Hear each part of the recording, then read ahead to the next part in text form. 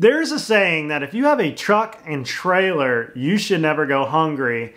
And since we're falling on economic hard times and it's tough to put food on the table for a lot of people, I want to talk about quite a few different ways that you can put food on the table and you can make up to $1,000 or more a week with just this one simple thing added to your portfolio, and that is a trailer. For a while, I've talked about the dump trailer hustle, I've talked about the truck hustle, I've talked about a lot of ways to make money with a pickup truck. I've had multiple trailers over the years, and they've proved themselves worth every penny. I just picked one up the other day. It was actually sitting in the back pasture, hadn't moved in about 15 years, had 0 tires on it. I mean, they were shredded, probably had 1,000 hornets living in it. And my mom was like, get that thing out of the back pasture or I'm gonna scrap it. And I was like, whoa, I'm gonna go put 2 brand new tires on this thing and I'm gonna put it to work. So that's what I did. I went, pulled it out of there, got it going, and got 2 brand new tires, 300 bucks for the tires. I know that's a lot. I could have gone and got some used ones, but you know what?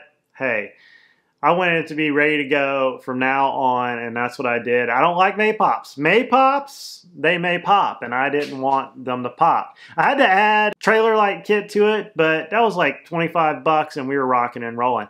I found an old toolbox that hadn't been sitting out beside the barn for years. Put it on there. Found me some old field fence, putting it along the edge,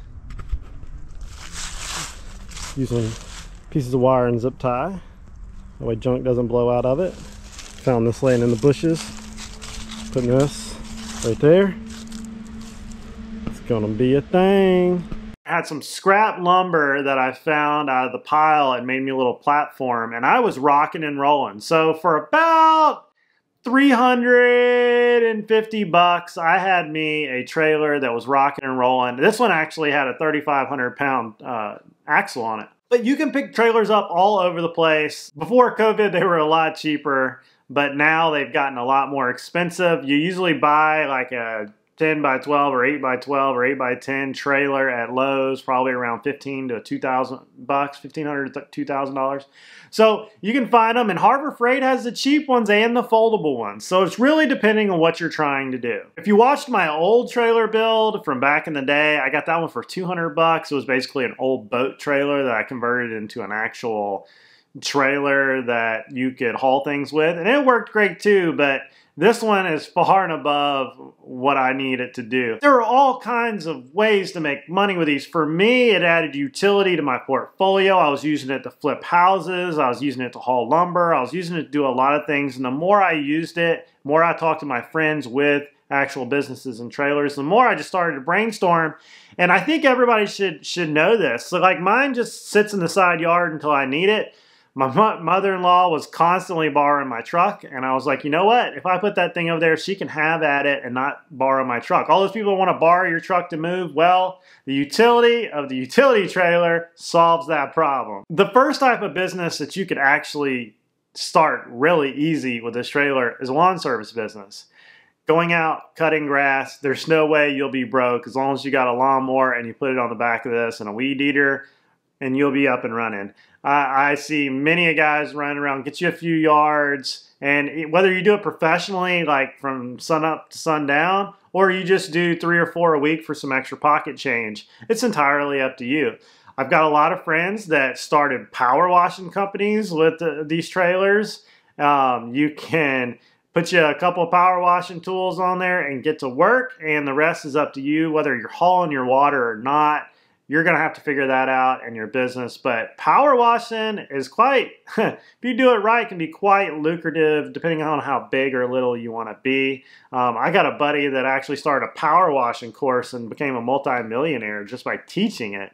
So don't tell me you can't make a lot of money power washing. It's just up to your entrepreneurial skills. So the next one is auto detailing. Come on, you can put you can put all your tools on the back of that trailer, go and find where people's cars are and actually do it on the fly as a mobile car detailing service. It's entirely up to you. It's just another idea to put off of it. The next one is a handyman service. I've got lots of friends that are handymen. They put their tools on their trailer and they go to their job, whether it's doing something, everything from painting or just fixing squeaky wheels or squeaky hinges, all the way to plumbers and roofers and contractors, fence builders. You can haul plenty of your fence lumber with it. I've got a buddy that has a Pathfinder car, and he doesn't have a truck. The trailer added that capability to him not having to go buy another car. And now he does all his renovations on his houses with that little trailer, throws his lumber and everything he needs on the back of it, and he rolls out. I mean, he does everything from renovating bathrooms to painting to going to get 2x4s and 2x6s and plywood, and there's nothing stopping him. He's got this old junk trailer that he found and he fixed up, and he is just nonstop. I got another buddy that had one he called Little Squeaky. It was just a old water trailer. Like, it was basically like what you would haul like water tanks with, and he put a platform on it, and he used it for years until somebody ran into the back of it and destroyed it. It was actually pretty hefty because the axles were big enough to haul water. So, you know, it proved to be pretty versatile. Also, a great way is when you've got that neighbor, friend, whoever, acquaintance that's got that washing machine that they need delivered or taken away. That's another thing that you can do is appliance removal and delivery. I don't know how many times people ask me, because I have a truck, hey, can you bring this to my house? And I usually charge 1 case of beer, but you could easily say, yeah, 50 bucks, 100 bucks, 75 bucks. And you go and do it. Or you, like, especially with me as a real estate agent, they're selling this house. There's a washer and dryer in it. Nobody wants it. And you're able to remove it for them, put it on your trailer, and you could even go list it on Facebook Marketplace right after that. Of course, if they give you permission, and just get rid of it and make 50 or 100 bucks plus the removal. Like, there's all kinds of ways. Hot water heaters are always needing to be getting out of there, or getting rid of the old toilet that they're throwing out, or scrap whatever. There is just so many ways to use this thing. And that really just kind of takes me into a delivery. From Home Depot to somebody's house, Lowe's to somebody's house. You're going to have to come up with a business plan on that, because liability, and I know everybody's going to say in the comments, oh, the DOT requires. I'm just giving you the broad concept here. It's up for you to skin the apple, not for me to do it. But I'm trying to give you the concept that there are multiple ways to make money with that little stinky trailer out there. And however you do it, you do it. With my little Tacoma and that trailer, I can haul 4,000 pounds, no problem. I went and delivered my own stock tank from Tractor Supply the other day with it, and no problem. It's just adds so many things that I can do. I've taken multiple loads to the dump, cleaning out our yard, my mom's house, the last flip I had, the last rental property I had, using this trailer to just get the junk out of the yards, out of the house. This would have no problem clearing out stuff from a hoarder or whatever. Yeah, if you're doing like 3,000 square feet, you need a dump trailer, but it is possible to make a few more loads with this little trailer. Also, you need to go out and think about how you're going to make this trailer yours. Are you going to add big sides to it and it can hold more stuff? Or are you going to just keep it a flatbed and be able to roll a golf cart on and off, or a lawnmower or whatnot? For me, I haul my golf cart with it, no problem. And it just, you know, adds that one more thing to my kit bag. And the last ones is landscaping. And of course, I talked about fences. There's no problem hauling landscaping and stuff for your fences with this trailer. Whether you're doing sodding or you're doing rocks and gravel or anything like this trailer I got 350 bucks in could make tens of thousands of dollars a year for any little company. I've got a buddy that if you watch the video about the dump trailers, he got that thing for $4,000, pulls it with his truck, and he just makes money every day by letting roofers and all these people fill it up and taking it to the dump. It's totally up to you how you do it, what size truck, what size trailer you get. But this is something that will put food on the table, especially if you're a scrapper. Scrappers all over our side of town every day before trash.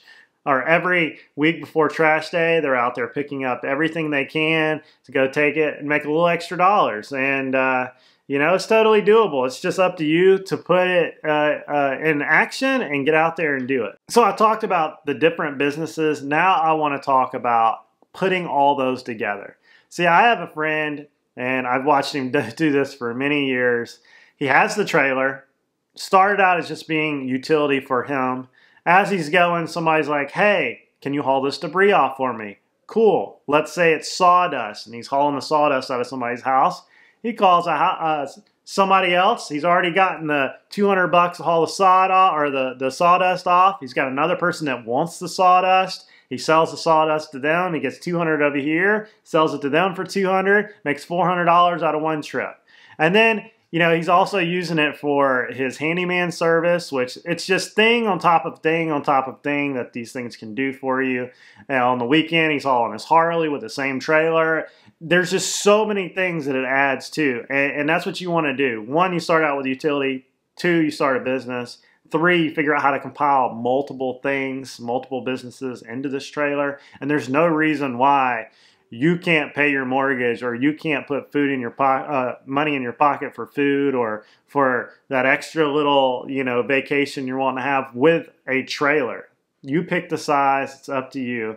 And that's what I really wanted to talk about today. I want to talk about me, my latest trailer idea, and getting it and fixing it up and putting it in the action. And I'm actually talking about what I actually did. I use mine all the time. You see it on this channel, everything from hauling stuff for my latest rentals or flips, or cleaning out properties, or cleaning out, you know, the 20 or 30 acres my mom has that I'm trying to always keep up with, or hauling the golf cart, or whatever. A trailer is just something that is awesome, and I didn't really know it until I've had my last 2 or 3 trailers, and I will always keep a trailer. It doesn't eat, it just sits there. It costs me about $30 a year to have the tag, and if I need to go do something, I just hook it up and take off. But that's it. Comment down below if you've got any good ideas how to use a utility trailer, or whatever it does for you. And I'll see you on the next video. Pretty excited about this. See you later.